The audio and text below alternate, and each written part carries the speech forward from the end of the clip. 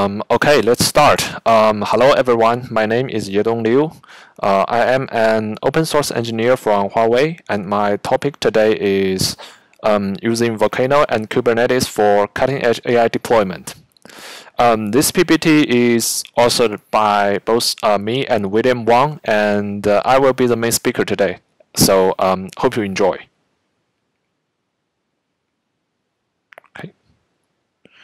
All right, just a brief introduction of me and William. I am an open source engineer at Huawei and worked in multiple open source communities, including Onyx, Volcano, and Mindspore. And William, he is an architect at Huawei, and he is a Volcano community team lead, experienced in batch system, big data, AI workload performance acceleration. So, I divided my presentation into 4 parts. The first one is brief introduction of Mindspore, and which is Mindspore is a newly open source deep learning framework. And the second part is key features of Mindspore. The third part is cloud native and Volcano. Volcano is a batch system of CNCF, Cloud Native Computing Foundation. And the last part is run a simple demo, Mindspore GPU running on Volcano.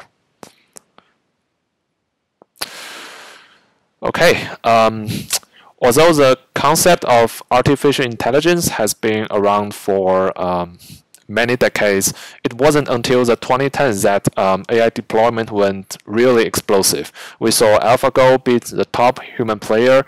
We saw image classification, NLP prediction, and many more applications outscored humans. And the backbone of all these applications is a deep learning framework. So deep learning framework offers building blocks for designing, training, and validating deep neural networks through a high-level programming interface like Python APIs. Some widely used deep learning frameworks includes TensorFlow, PyTorch, MXNet, and so on. So right now we have a newcomer, Mindspore, and I will introduce Mindspore to all of you. So, Mindspore is a newly open source deep learning training or inferencing framework that could be used for mobile, edge, and cloud scenarios. So Mindspore is designed to provide development experience with friendly design and efficient execution for the data scientists and algorithm engineers, and provide native support for Ascend AI processor, which is a Huawei own-made processor for AI computing and some software hardware co-optimization. At the meantime, Mindspore as a global AI open source community aims to further advance the development and enrichment of the AI software hardware applications ecosystem. So on the left, you can see our official website, and the QR code on the right, we can see the code hosting platform. We host our code on Gitty.com, which is a Chinese version of GitHub, and we also put our code on source code on GitHub, github.com/mindspore-ai/mindspore, and you can find our source code here. All right, so Mindspore was open sourced on March the 28th, 2020. So it has been around 7 months, and the overall development of Mindspore is rapid. We have about 3,000 stars and 5,000 commits. The website visitors are over 3 million.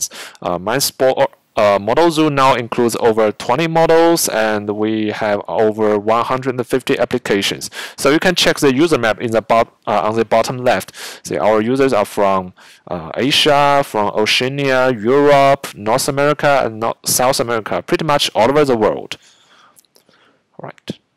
We collaborate with both academic and industrial partners to build a global open source community for a prosperous AI software and hardware ecosystem. This screenshot includes some of our partners. All right, let's talk about something about the MySport governance. So MySport community adopts open governance model. We have 14 members from various universities, institutions, and the companies that forms an open and global technical governing body. So talking about governance body, we have a 3-layer governing body, that is steering committee or TSC, special interest group or SIG, and working group or WG. Steering committee defines the vision, the goals, and the governance process of the community. Steering committee is elected, and the special interest groups or SIGs are persistent groups that are responsible for specific parts of the project, including front-end, compiler, executor, and also ongoing maintenance of the code in their areas. SIGs are chartered by the steering committee.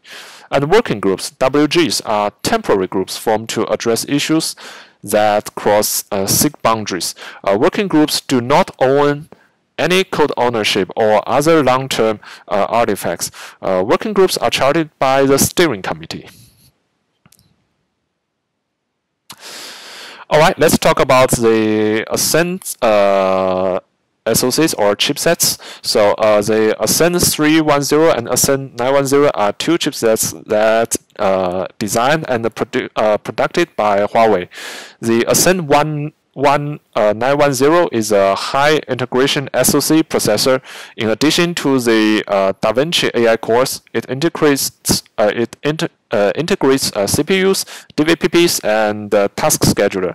So Ascent 910 is mainly used for training.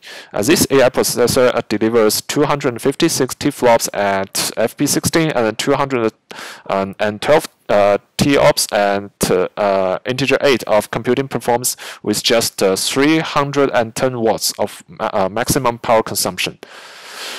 So Ascent 310 is a smaller chip comparing to Ascent 910, which is mainly used for inferencing. And Ascent 310 is this AI processor delivers 16 TOPS at integer 8 and 8 TFLOPs at FP16 with just 8 watts of power consumption. Ascent 310 integrates Huawei's own DaVinci architecture with abundant computing units extending AI chip applications. Well, productive-wise, the Atlas series servers are equipped with Ascent processors, as you can see. Some equipped with Ascent 310, some equipped with Ascent 910. So the Atlas ranges from cloud cluster server to edge stations to edge servers and AI accelerators to covering all scenarios. All right, that is an introduction of MySport, and now the second part is key features. I will introduce some key features of MySport. All right, the MySport framework consists of front-end expression layer, the graph engine layer, the back-end runtime layer. So the MySport front-end expression layer, this layer contains Python APIs, the MySport intermediate representation or MySport IRs, and the graph high-level optimization or GHLOs. So the Python APIs provides user with unified APIs for model training, inferencing, and export, and unified APIs for data processing and format transformation. The GHLO or graph high-level optimization includes optimization irrelevant to hardware, such as dead code eliminations, auto parallel, and auto differentiation. And the MySport IR provides unified intermediate representations based on which MySport performs path optimization. MySport graph engine layer.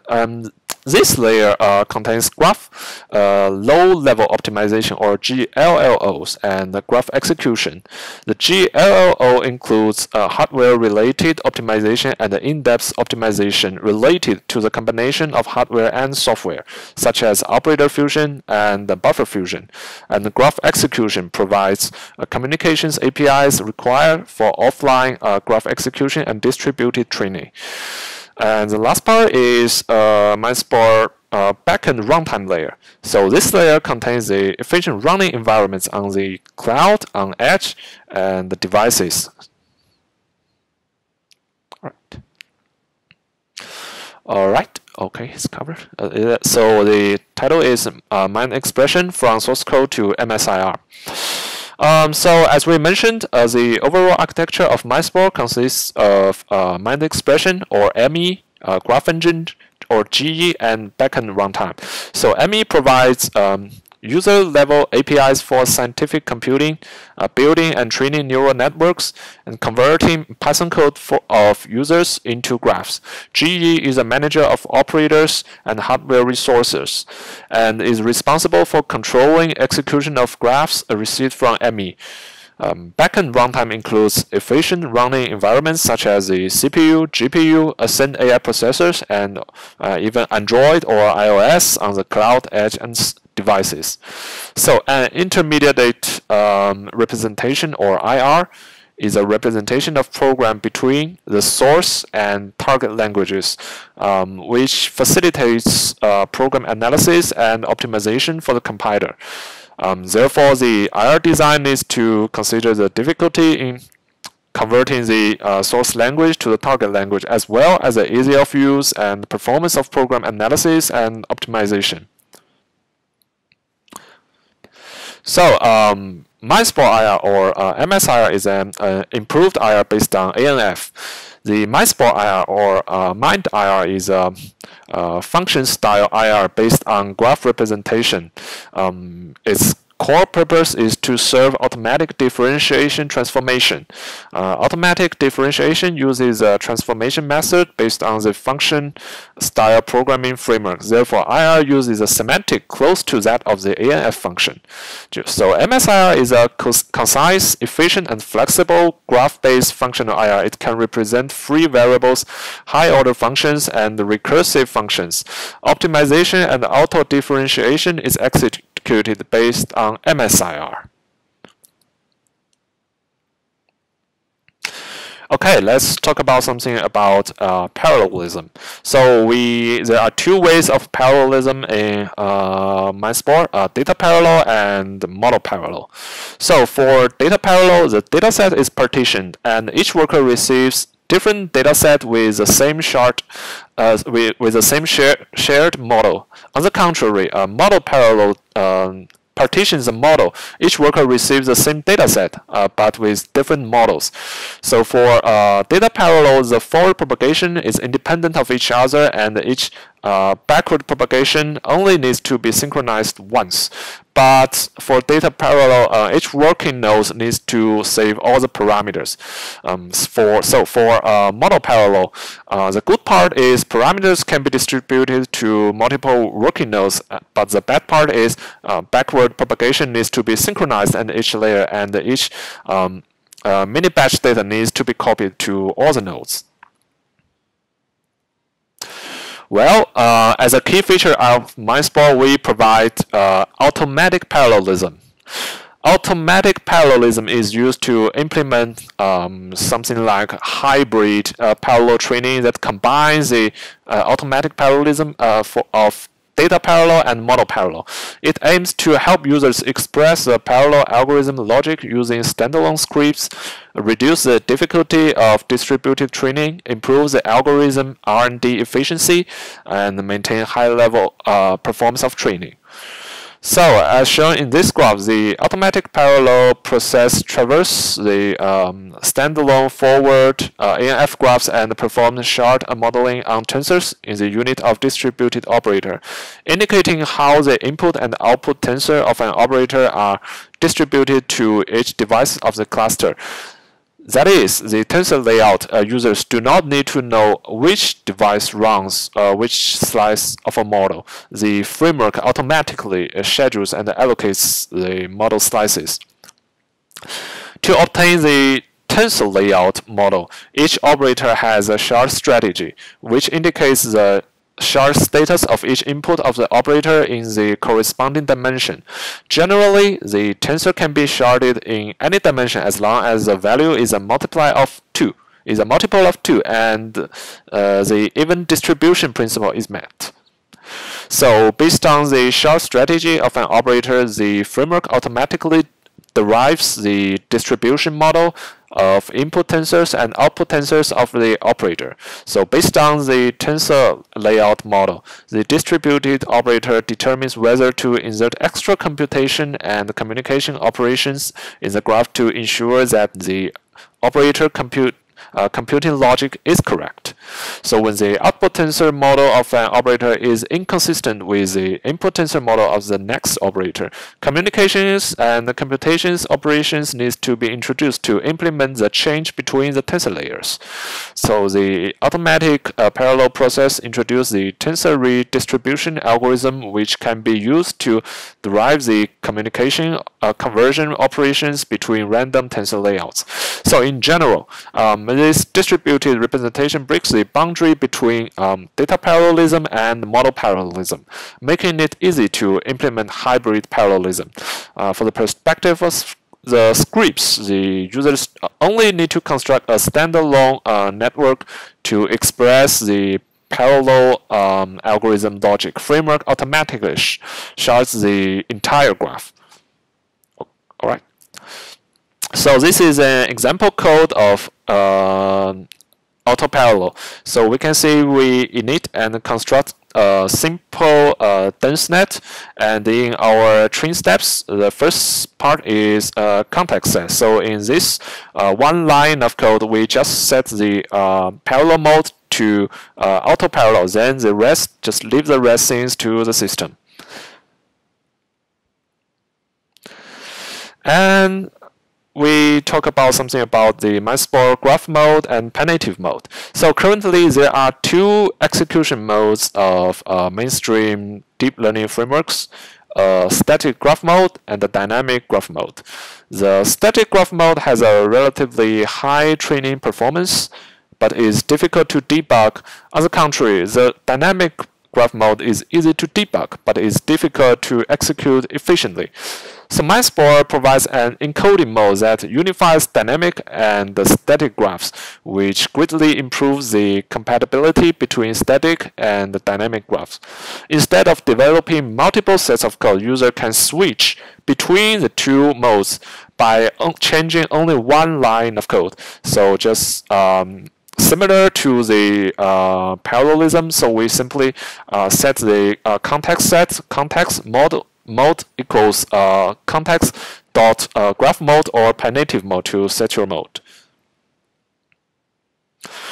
Alright, the last key feature I want to talk about is Mind Insight, which is all about visualization. So Mind Insight is visualized debugging and the tuning components of MindSpore. Mind Insights can be used to complete tasks such as training visualization, performance tuning, and precisioning tuning. So training visualization includes functions such as training dashboard, model lineage, and data lineage. Training dashboard includes functions such as Scala, parameter distribution, computational graph, data graph, and data sampling. So, okay, here is a screenshot of the Mind Insight component. Alright, that's all about the key features of MindSpore. And in the next part, I want to talk about something about Cloud Native and Volcano. So, Volcano is a Kubernetes native batch system. A Kubernetes native system for high-performance workloads. So Volcano is a system for running high-performance workloads on Kubernetes.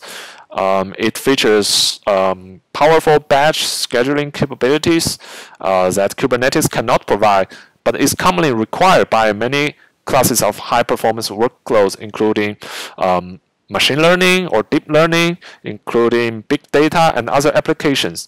So these type of applications typically run on generalized domain frameworks like TensorFlow, Spark, PyTorch, and MPI.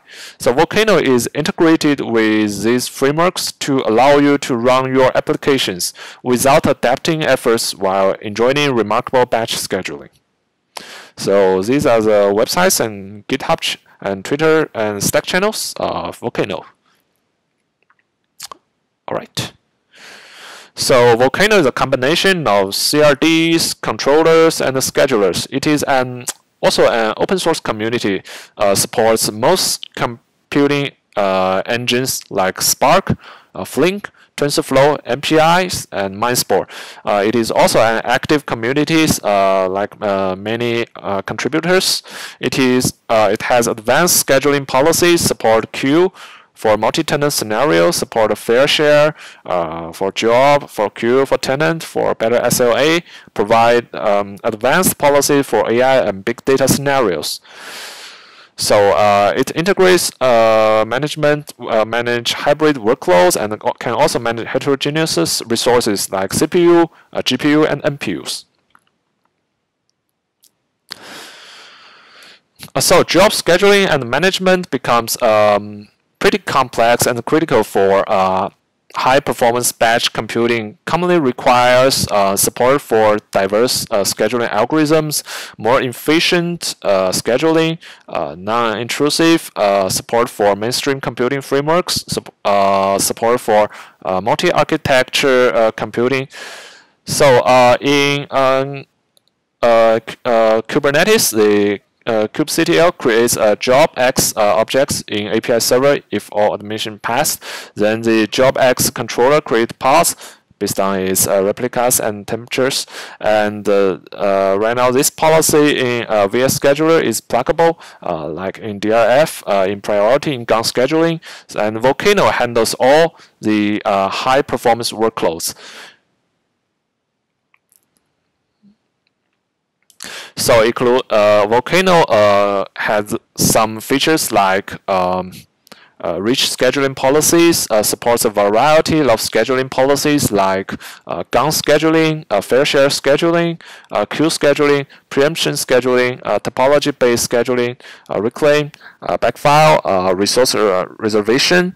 It can also enhance job management. You can use enhanced job features of Volcano for high-performance computing. It can also support multiple jobs, improved error handling, and indexed jobs, and multi-architect computing. Volcano can schedule computing resources from multiple architectures like x86, ARM, and Qualcomm, and Ascend and GPUs. Alright, the last part is running a simple demo, running a simple MindSpore GPU demo on Volcanoes. So this is how Volcano works in a Kubernetes cluster. What we want to do is to run a simple MindSpore GPU job to validate the GPU communication capabilities. So on the left, we can see the Kubernetes control plane. The Kube API server will initialize the Volcano CRD and store it into the etcd. On the right, we have the cloud service container environment. The Volcano controller controls all its components life cycle. So in this case, we launch one MPI master or MPI master 0 and the two MPI workers or MPI worker 0 and MPI worker 1.